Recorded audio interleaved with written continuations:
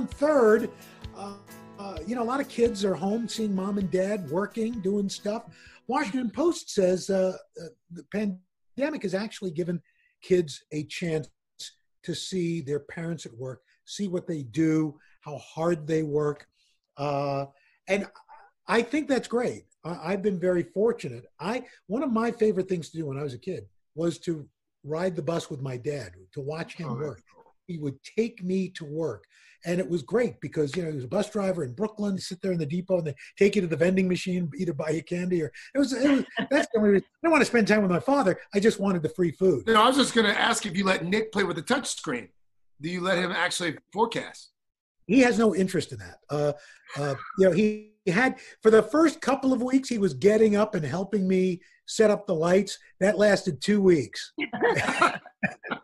And then he's like, hey, dude, where are you?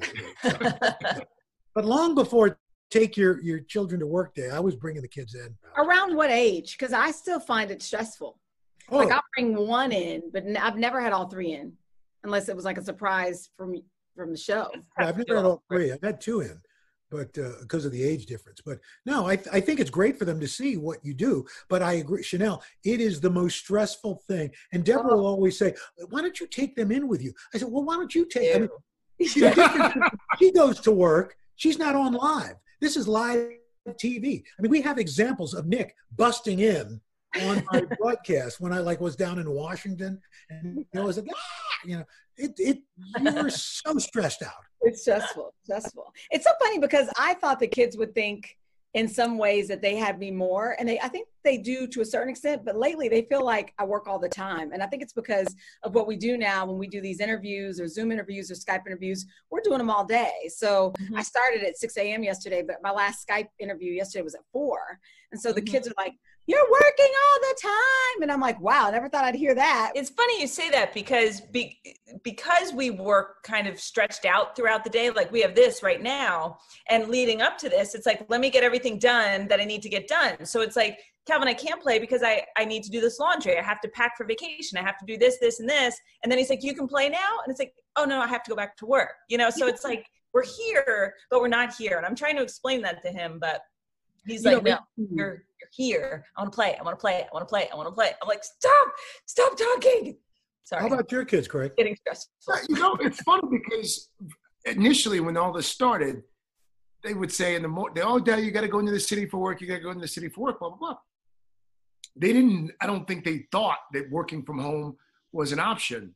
So for the first 2 weeks, it was a foreign concept when I would disappear into the dungeon here and Daddy's going to go and do his cable show. And then one day, maybe it was about 3 weeks in, they discovered Lindsay had the show on in the kitchen. And they were like, and then they realized I was doing it from downstairs. And that was a game changer. So once a week, I let them come down here. I could probably show you. I let them come down and sit on that couch. Oh, nice. So he sit on the couch. That's cool. Oh, that's nice. And do they stay quiet? Oh, no. They only come until like 5 minutes before. Then I make them go back upstairs because the last thing is for them to interrupt the cable news broadcast these days. Hey, having another edition of Overheard on Third. We'd love to hear from you. How have you been doing during this pandemic? Why don't you send up some videos? Go to @3rd Hour today and post them for us, and we'll try to get them on and share them with you.